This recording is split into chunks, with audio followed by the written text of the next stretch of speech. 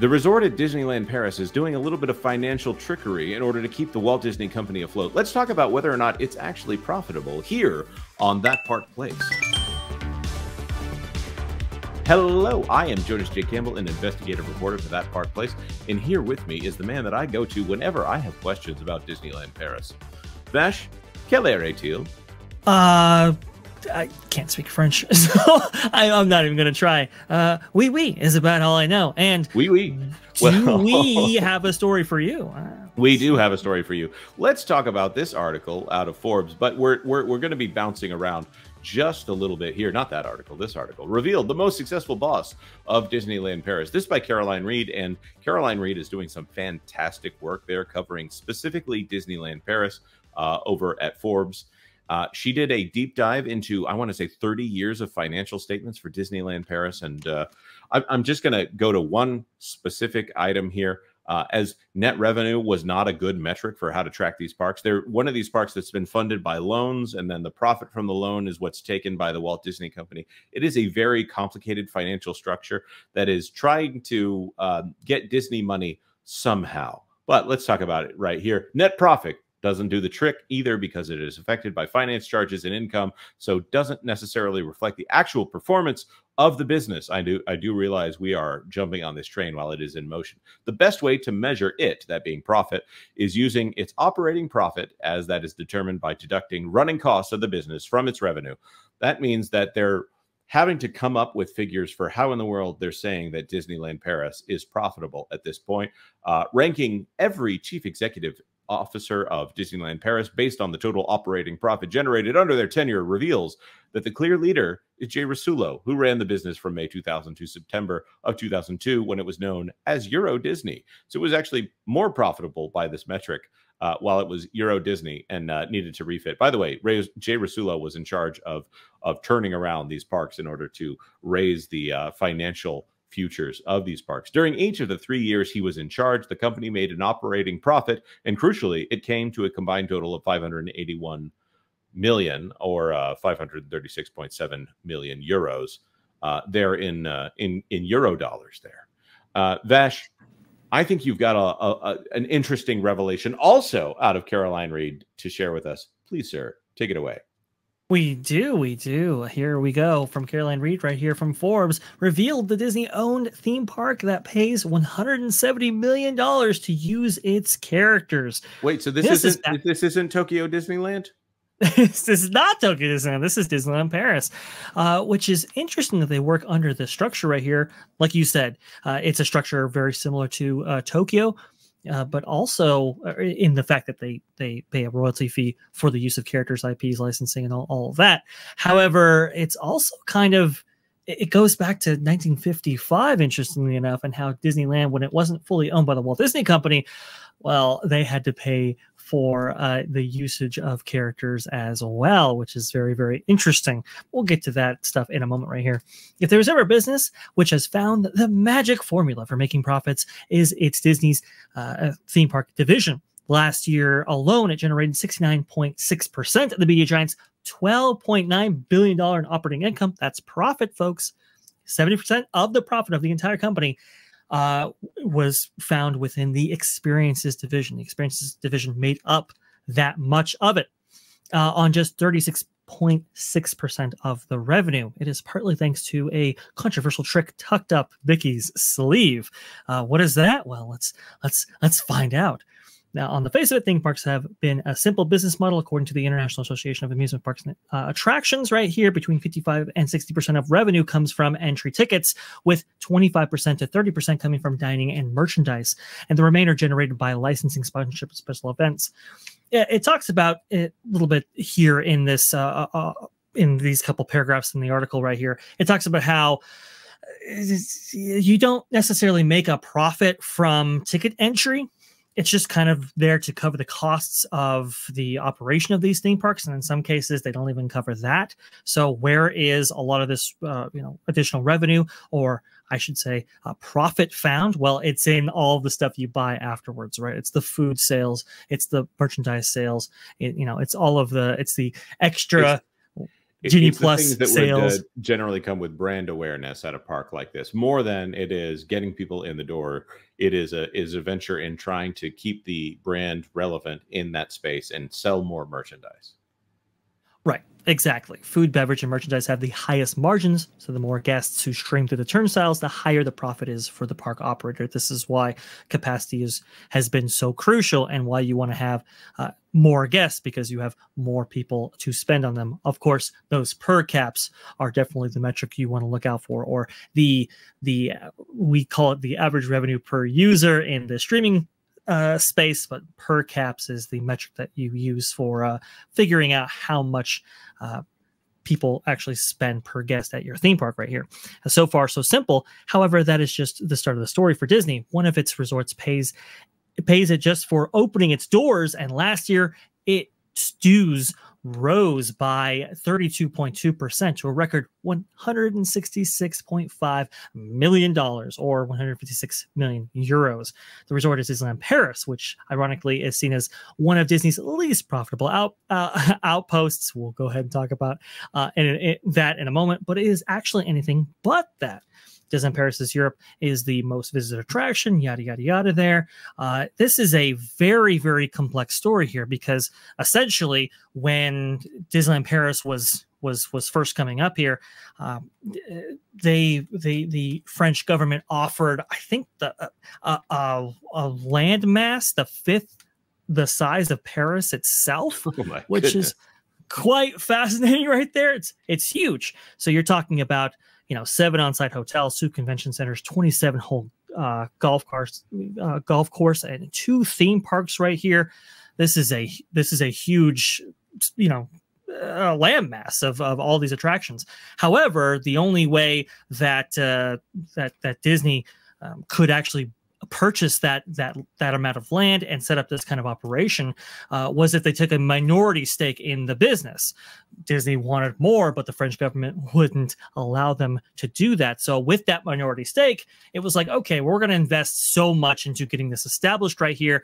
How do we actually make money from this exhibition that is only going to leave us in a minority position, at least at the first get?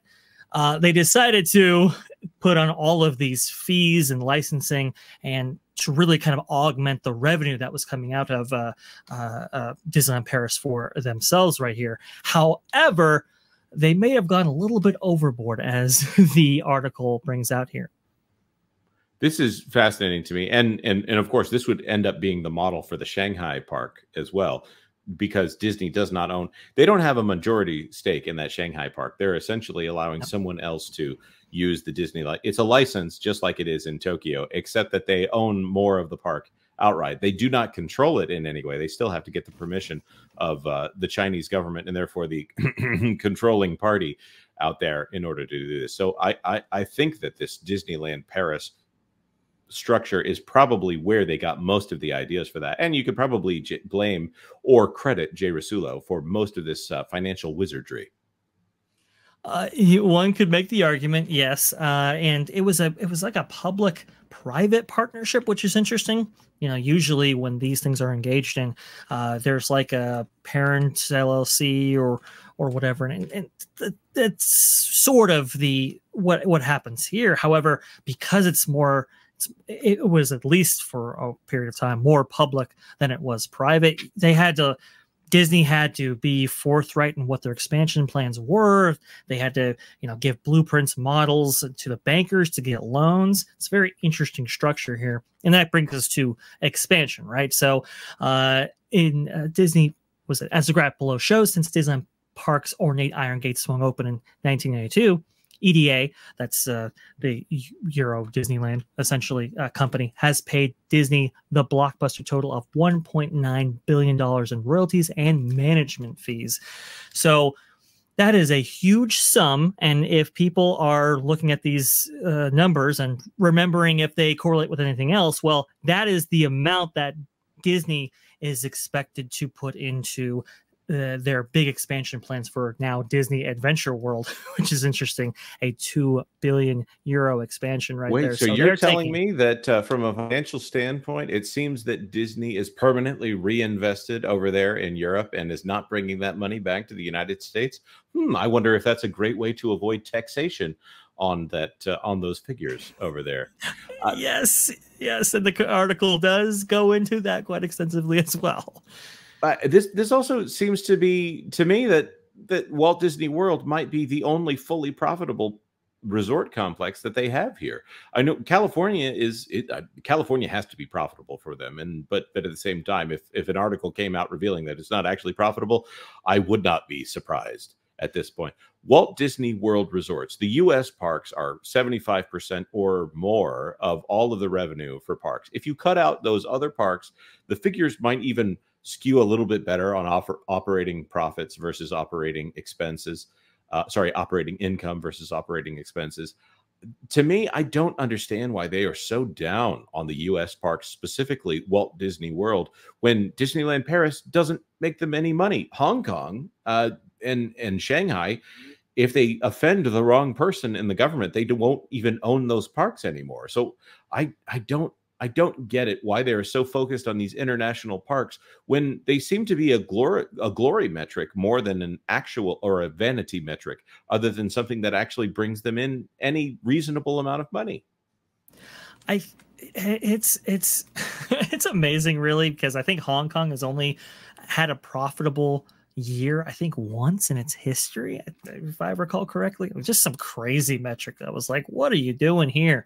Like I said, that partial ownership stake in those licensing fees really increases that output for sure, at least for Walt Disney's side of things. But you can see the kind of the final part of this graph. This is why they're investing so much in the international market right here. You can see that kind of revenue growth as we get further along here, especially after Disney increases its stake to, I think it's like 90% for Disneyland Paris right now, and that's also one of the reasons why they're investing so much that they are into Disney Adventure World right there.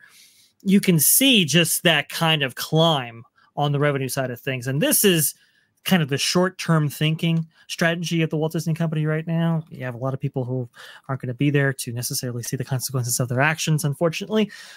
You can see this exponential growth in recent years, and they have seen this in not so much Hong Kong, but definitely Shanghai. It's like, okay, is our money better spent on these newer products rather than our legacy products in Orlando and Disneyland? That's the calculation that they're making and why they're spending so much in these other places. I'm not saying it's a great strategy. I'm just saying that's why they're doing it, and it's bizarre. Yeah, I totally agree. This is such an odd company right here. At this point, it seems to be more of a political and PR arm of I guess a streaming service that doesn't seem to be making that much money.